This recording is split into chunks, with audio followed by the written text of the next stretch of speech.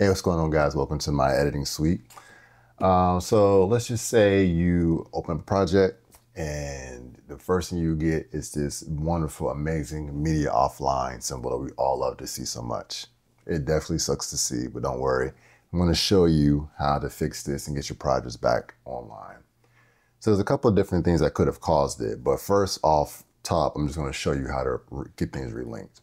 Sometimes what I will do is, if I know what's going on in the project, but if I don't know, I will right click and hit on one of the files that's missing. So let's just say this one, destined to be together. Find the media pool, and then you come over to your media pool up here, and you'll see it highlights this. Something you can do is then right click on that video and then go to Reveal in Finder. And it'll show you where Davinci Resolve basically last remembers this file being. And I see that it was in my downloads, and I know that I moved it, so that's why it got disconnected from it.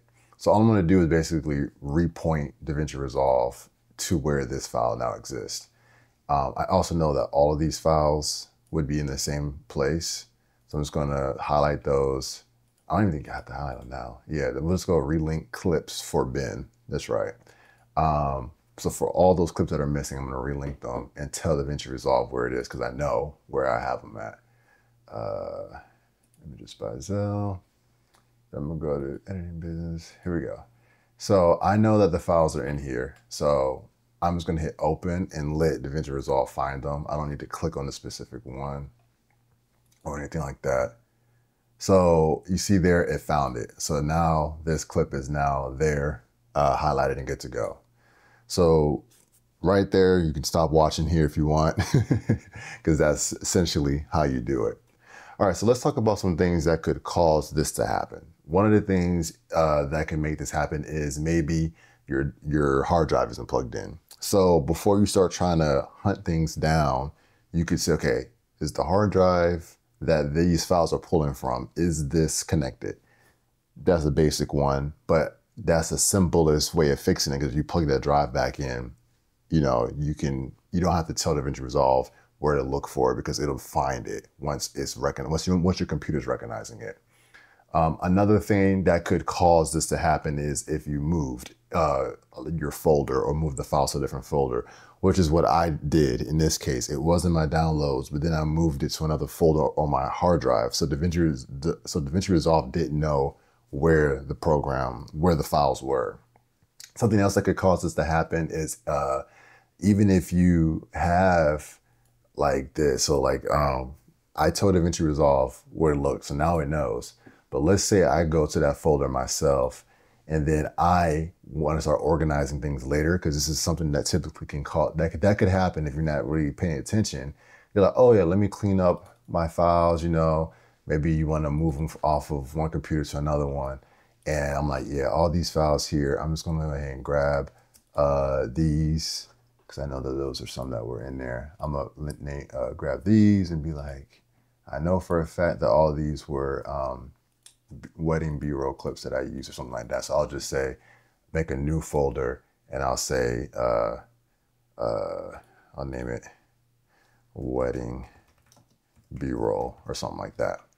Now when I come back in here, Davinci Resolve has lost the files again. So it's still showing up because it's recognizing, because it will sometimes it will still show up even if it's saying offline here. This is what you want to look at. Don't worry, it's just remembering that it was there. But what you want to look for is if you see in your timeline that is red like this, that means it's not recognizing it, even if you see it. Because if I was to close the Davinci Resolve out and come back in, it wouldn't see it there. So as a matter of fact, let me go ahead and save this and close the project. Let's open up something different real quick. All right, now I'm gonna go back to that project, and you'll see that it has lost them again. Oh, it's still, yeah, moving around. So media offline. It's popping in and up sometimes, but essentially media is offline there. So it's like, okay, not good. Now I have to go back in and essentially do the same thing we did before. Relink clips for bin. And then I'm going to say, I know I put it here, open. Boom, we're back. That's fine, I don't need to do that. So something else that could cause this to happen is if your files got renamed. This has happened to me before in other projects. And you don't need to find the file and name it again. I'm going to show you how to basically do it. If you know for a fact that this is the right file, it just has a different name. So let's go to this one, Destined to Be Together. We'll just roll with that, find the media pool, and then I'm going to right click on it and hit Reveal in Finder. So we're not moving yet, we're just going to change the name of it. This, if you're working with your own stuff, isn't likely to happen, but let's just say you were working on the project and then you moved it to send it to somebody else to work on it. And for some reason, that person decided to change the name of the thing, of the file, and you got it back, and now your stuff's messed up. You know, this is how you would go about relinking it, because if you search for it, how I did, Davinci Resolve is never going to find it because it's looking for that name. So you can basically tell it, stop looking for that name, link this new name to it, basically. So I'm going to name it, let's say for whatever reason they said, Wedding from Denzel. I don't know, just think of something to call it. So now, come back, it has lost it again. And like I told you guys, it's going to show that it's there. Let me save it. And we're going to go back and do the same thing again because I don't want you to get confused. I'm just going to a different project so that way I can reopen it and show you that it is offline, even though we're still showing it. Okay, so yeah, we see that it is offline. So now everything I showed you before won't work because it's not pointing at that name anymore. So you could, so basically to save you time, you don't have to go in and re-edit it or anything like that. We're going to find a media pool here, do all this stuff. It's like, it's not going to be able to find it. Even if I go to where I know for a fact that is, it's not going to be able to find it.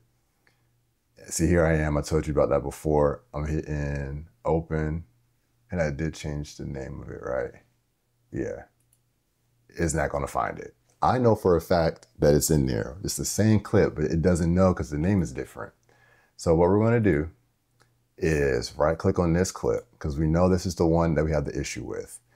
Instead of doing find immediate, like relink and all that stuff, what we're going to do is go to, instead of coming in here and relink clips, and then what we're going to do is click on the clip itself, We're going to go to proxy media, and then we're going to link full resolution media. Now we're going to go to that folder where we know that it is.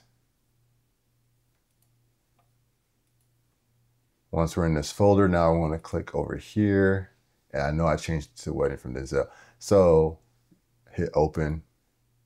And now we just told Davinci Resolve, this is that. Make this clip that. So we replaced it. So now when you look at it, it doesn't say the original name of that file anymore. It changed it to what the file name now is that got changed to. So now you see that it says Wedding from Denzel. Undo, go back to what it was. We just said we found a new one and just replaced it ourselves. So the cool thing is, it's not like it gets thrown off. It's the same clip, the same part of that clip. The edits are the same. That was a quick little tip. Hopefully that helped. This is how you link media, relink media by, right clicking and hitting through the bin, and then using proxy media if it's a completely different name or whatever.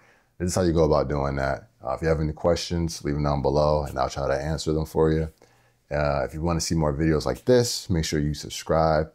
Hit the notification bell, leave a like if you found this video helpful, and I'll see you guys next time. Peace.